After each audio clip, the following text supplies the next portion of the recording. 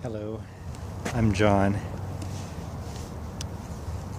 I said I'm John. Maybe you couldn't hear me before.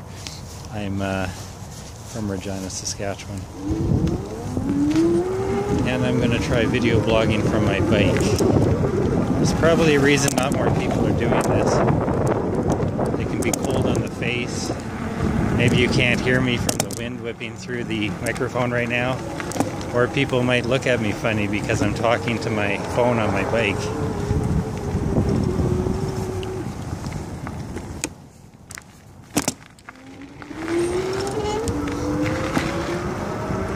Whatever the reason is, sorry.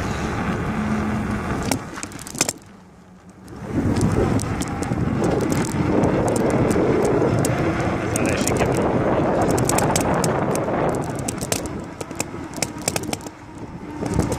Especially because I need to talk about the really crappy budget in Saskatchewan today. They cut the provincial bus service called STC, Saskatchewan Transportation Company. It's been around since 1946. It used to serve all the way to Minot and up to a small town in Manitoba that I've been to, northeast of Yorkton.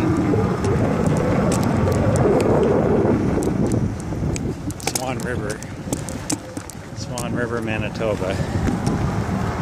And it's only profitable on a couple routes between the major cities, which are Regina and Saskatoon. And the rest is just a public service, like the city bus that's flying by me, which will never make money because it's about serving people and getting them where they need to go, providing an important infrastructure.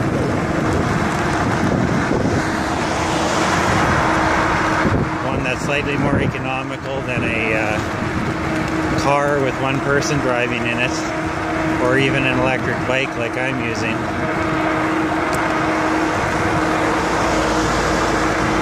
So now people who live in small towns with as many as 18,000 people, which is actually a city in Saskatchewan, now don't have any bus service as of May 31st. When I traveled to Newfoundland a decade ago, I found it really shocking how I couldn't pick up a rental car on the spot at the airport. I had to book in advance, so I just ended up staying in St. John's and spent 4 days there. And I tried to get a bus to go around the island, but the website for the only private bus company wasn't very good. And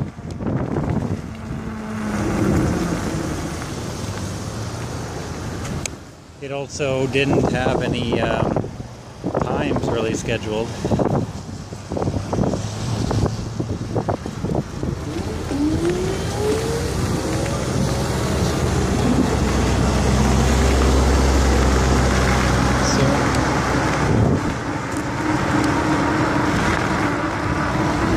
Bus service in Newfoundland was decidedly more crappy than STC ever was. And STC wasn't really particularly crappy, it just never got enough attention, and the prices were sometimes outrageous. They'd have really good deals at times, and lots of people had to rely on it for trips to medical appointments.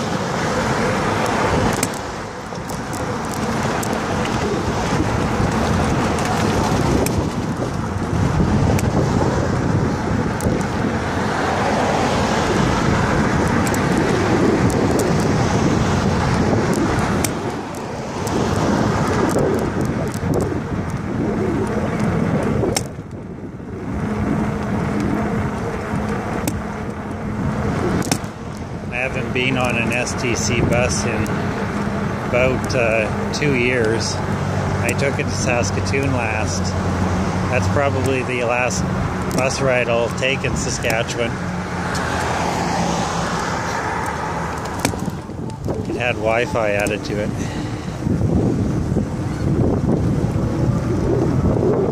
It didn't work properly the one way.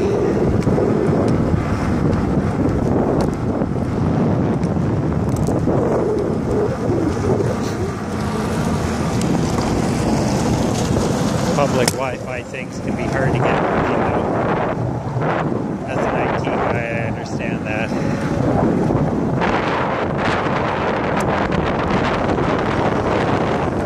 But you can't hear me now because the wind is blowing right in my ears. Keeping them uncovered. I can still hear it. It's probably screwing with the microphone of the phone.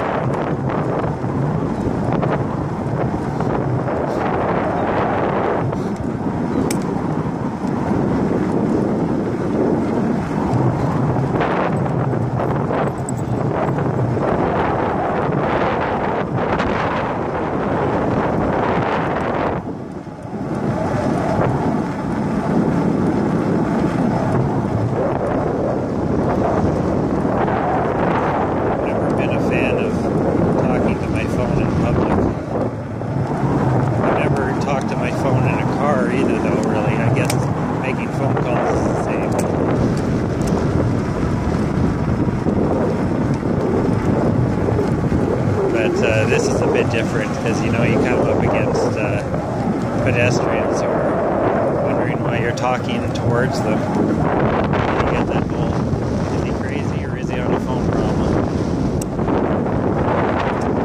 Maybe a little tough. Lots of people don't understand that,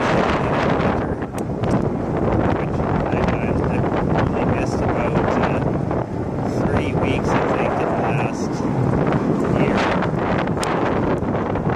We started in February of last year, in 2016, because it's a lot cheaper and more fun than the bus, the city bus, not the STC. And now I wonder what they're going to do with the bus depot that they just renovated 10 years ago. Because the Greyhound bus is still going to have to be used there.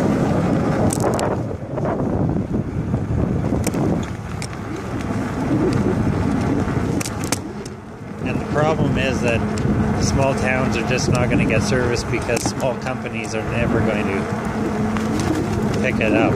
That's why STC's succeeded for so long, because they've been the only game in town, because there's not really room for another one.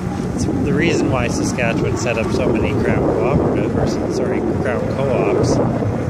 and cooperatives, because if you don't get together with a group of people here and make it happen, it doesn't happen.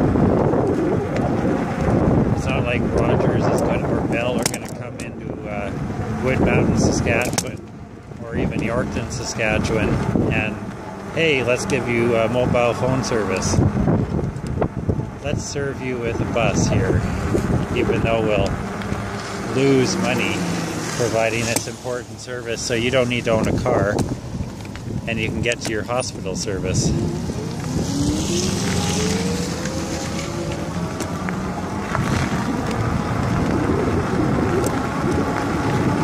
So now people just aren't going to be able to get to their hospital service without bugging a family member for a drive or a friend.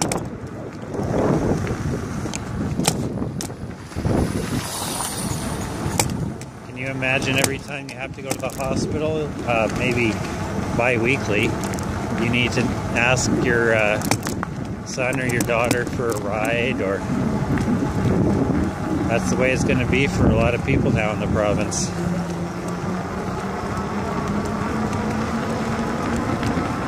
It's not like we're a poor province either.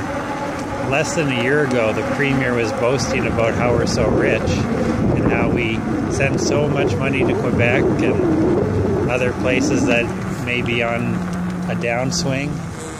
Never once did he consider, oh, we're a resource-based economy and we're experiencing a boom. I wonder what'll happen when the boom's over. He didn't save a dime of our oil money.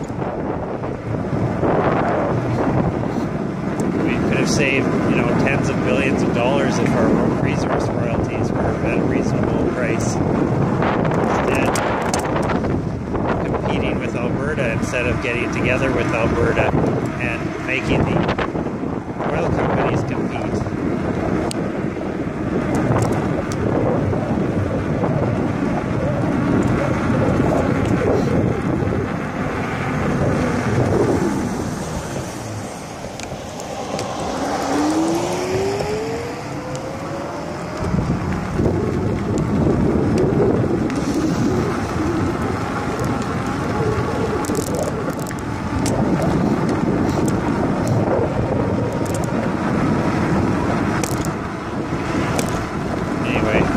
Pleasure talking to you today.